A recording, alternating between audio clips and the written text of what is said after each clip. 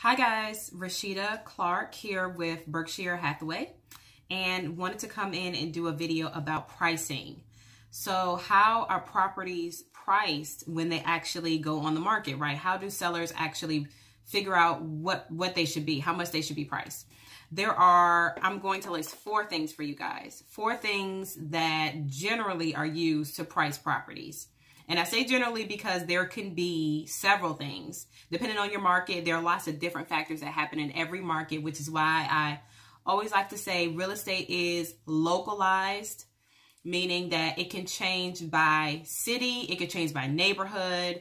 When you hear the national stats, they really are not a good indicator about what your market specifically is doing. So let me give you my 4 things. Number 1 is usually location.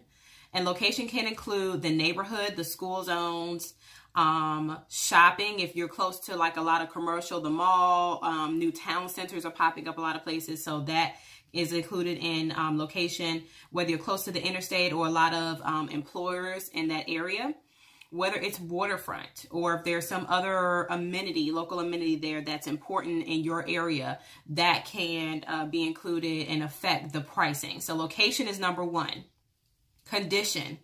Condition can mean 2 things, really. Either we're talking about whether the property is in good functional or mechanical condition, basically, or structural condition, or if it is in good condition overall, whether it's been updated or not. So sometimes it gets a little confusing with my buyers and my sellers as to when I say condition.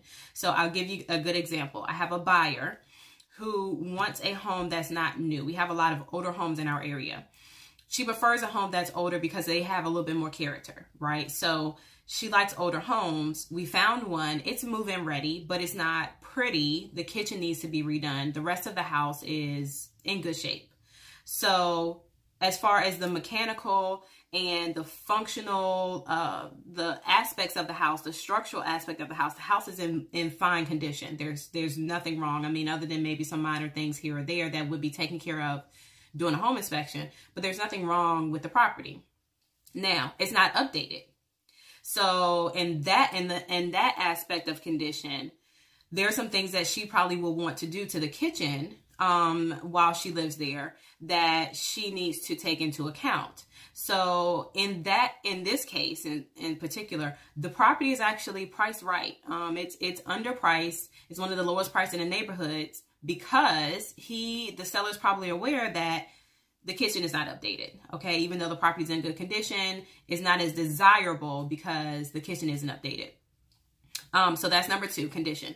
Size is number 3. In general, things are still priced by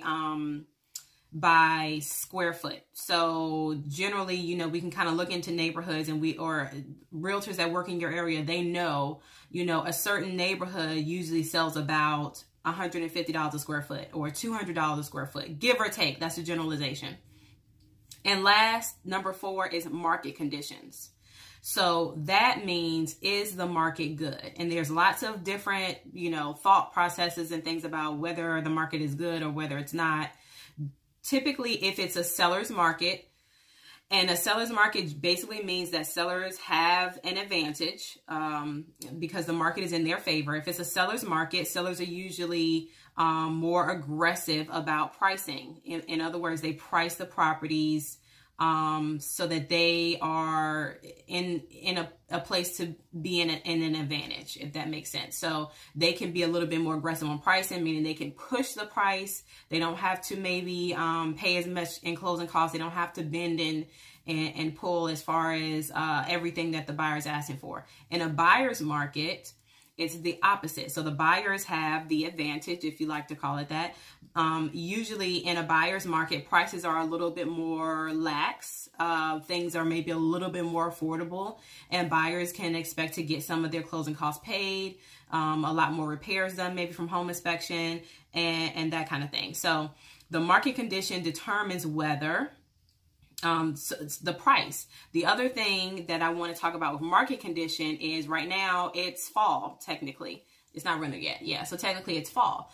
In the cooler months, prices tend to relax a little bit. So I always tell people who get out of the market, you know, if you've been in the market all summer, you haven't found something, it's not necessarily a good idea to get out of the market in the fall or winter, because there are less buyers in the market. So that's less competition for you if you're on the buying side.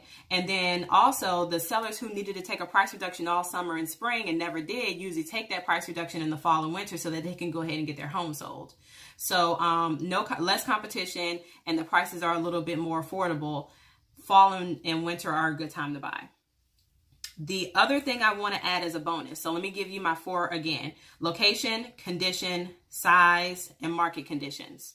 So those are generally how we price properties. Okay, we as in realtors generally, and there's a lot of data and different things that goes behind that, but I'm just kind of giving you a general. The 5th thing I want to give you in the bonus is desirability. So desirability could encompass a lot of things and can kind of shift these different aspects in different ways.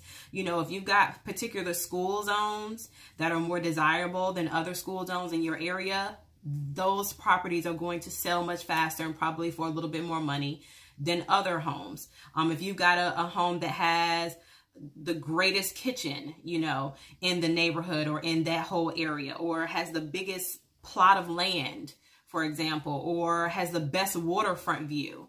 All of those things go into desirability and could affect the pricing in, you know, different ways. So you guys, I hope that's helpful. It's mainly geared towards buyers, but sellers can also take a lot away from it as well, because, you know, that kind of gives you an idea when you sit down and talk with your realtor about how we are going to be pricing and suggesting pricing to you.